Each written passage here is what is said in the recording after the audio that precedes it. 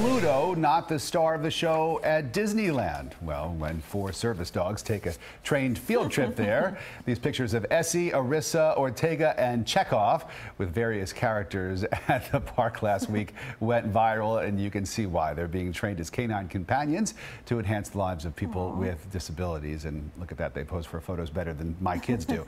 That is, of course, until they got a little doggone tired, and then Good one. just have to take a little break.